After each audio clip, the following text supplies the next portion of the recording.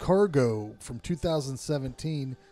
This was a suggestion from Ray McGuff, by the way. He said, "Oh God!" He said, "Hey man, if you want a really good movie to watch, check out Cargo from 2017." Ray McGuff has a new book out, and I'm not going to have him on the show.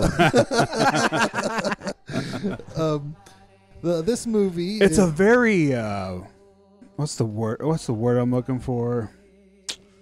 Very emo title. What's the title? A Crimson Autumn. God, he would have killed me if I didn't remember that. I bought Crimson it. Autumn. Oh, did you? I got it on my bookshelf. You ain't got to read it either. You ain't got to read it either, Randy. I haven't read it yet.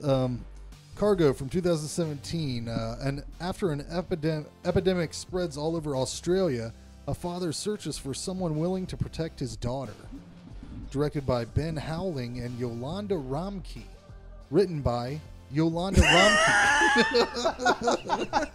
Do you have any additional thoughts on this or notes, Jason? I got a tagline. He is her only hope and her greatest threats.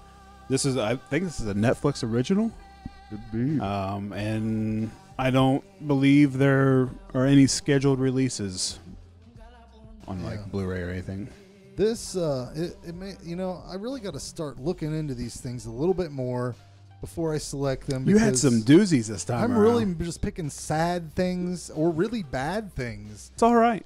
I wanted to ask. Horror can have feelings in it. I wanted to I ask don't want you. it though. I want fun. I want to have fun. Tearjerkers, you've said.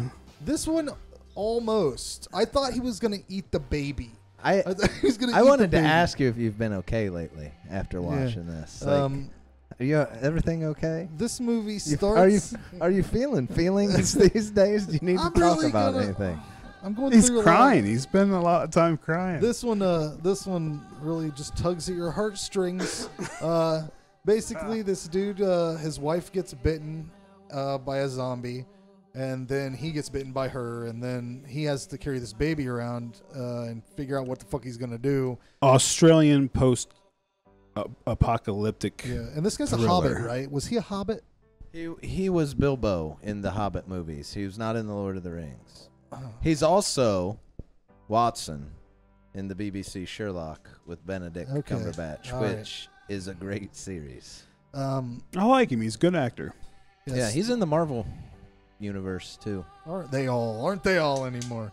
This movie starts out depressing and maintains a steady sadness throughout. Not to cut you off, but I'm going to. He's also Jim in the British Office. Oh, that's true. That's where I saw him. Yeah, he's good. I like him. Yeah, he's good. And he does a really good job in this. Martin Freeman.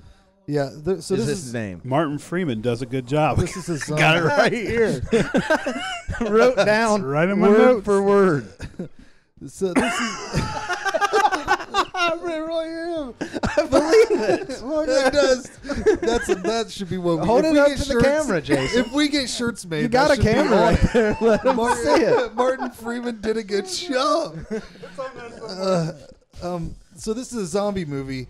But did anybody catch why the zombies are sticking their heads in the ground? Was that mentioned? Why that was a thing? Because no, but I liked it. Yeah. That was something different. It's different. Yeah, I saw a few things in this one. No, I mean, it's not. They're zombies. Zombies are zombies. But yeah, maybe someone can explain that for us. I saw a few things in this that I hadn't. The kid cutting his hand, rubbing it on the tree. Yeah, that was I believe that was a female though. It was. Yeah, she's a girl. She's got a bowl haircut. She's a girl. Yeah. I didn't say. Did I say what I say? You said he. Oh, whatever. Yep. The opposite of You're she. welcome, community. Whatever. Just there were a few things like that. I guess I hadn't seen some concepts, practical ideas that just is like I haven't really noticed that in a zombie movie before. That's something that would be like, yeah, that makes sense. Yeah. That's a smart thing to do. I thought they were gonna like lighten it up a little bit when he finally finds that woman and the dude that's, the jerk. Yeah, he looks. I had like no expectation of this lightening up ever. Well, I thought, oh well, at least there's a girl there that's gonna take care of this baby. That dude's a crazy Steve Bannon looking motherfucker. But yeah, that ray of light's snuffed out 40 minutes in. She just kills her, and then the movie does have a great ending. I loved how it ended. It should probably win an award for something. It was really well done. Right? No, not like an Oscar. Not like an Oscar, but it should win something. Did they give out good job awards? Yeah. Martin Freeman could get one of those. He does a good job. On a personal scale, I give it a 5 because I don't like films to manipulate my feelings like this. That's stupid. You cried. Utilizing the love of my own Someone children. stirred against emotions me. you. I don't want to be manipulated. This was the Marley and me of zombie movies. This was the Marley and me of zombie movies. But, yeah, it's totally calculated. It took me 3... I don't want to be manipulated. It took me 3 viewings to get through this. It took me 3 separate times of starting the movie up. My wife comes in at one point during the last installment, and she's like, "Are you still watching this shit?" And I'm like, "Yeah, it's sad." But what did you think about it, fellows? Go ahead, Jason. Well, this I believe this was a short film first. I think it started out as a short film, and then he turned it into this feature. A little sad then. It's your zombie movie that's not so much about the zombies; they're just kind of in the background. If you're a zombie lover, like if you like the Dawn of the Dead remake and 28 Days Later, you're expecting anything like that, you're going to be disappointed. And I feel it was a little long. Yeah, like it could have been cut. What is it? It's an hour 45 minutes. So yeah. It could have been cut 15, 20 minutes easy. Well, that's just walking, but that's traditional with them Lord of the Rings style films. Yeah, it was a journey, so I got to have some walking. I had that, but I'm sometimes unsure on these. The point of this movie obviously wasn't to be a fast-paced. No, it is zombie. a slow burner, emotional. It's heavy, very cinematic, heavy drama. So. If you're into that stuff, you might not feel the length works against it. There's a lot of beautiful, the beautiful sky, cinematic, contrasts with the depression.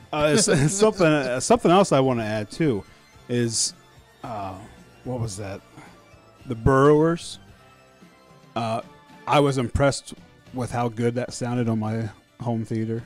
This movie, the sound design in this movie sounds great too. So if you're able to watch it like that, crank that volume up. And the story's good. The acting's good. Well, what'd you rate it? I gave it a 7. Yeah, I'm there with Jason for all. This is a really well made movie.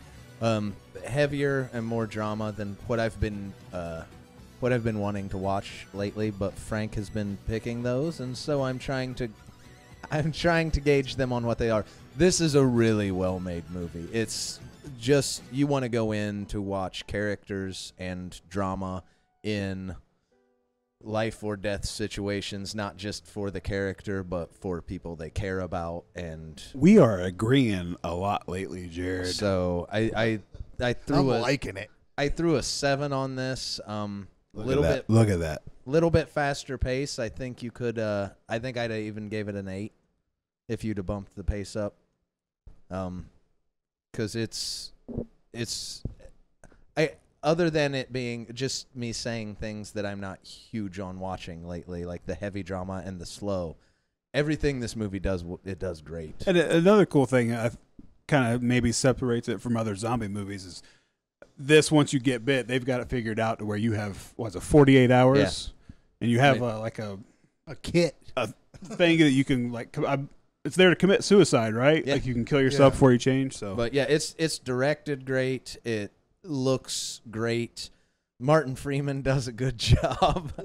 Everything's really good in it. So if you want something heavy and to feel feelings, but also want a few zombies around, there you go. Says it. Or you got a reading Rainbow of Death? What's going on? Frank, yes. Did you rate this? Oh yeah, I gave it a 5. Oh, that's right, because of the overbearing sadness. I don't want to be. Fine film, gentlemen. Fine job. Good job. Good job. Yes. Good job. Martin Freeman. Netflix is doing some good things. They are. Yeah. I'm happy.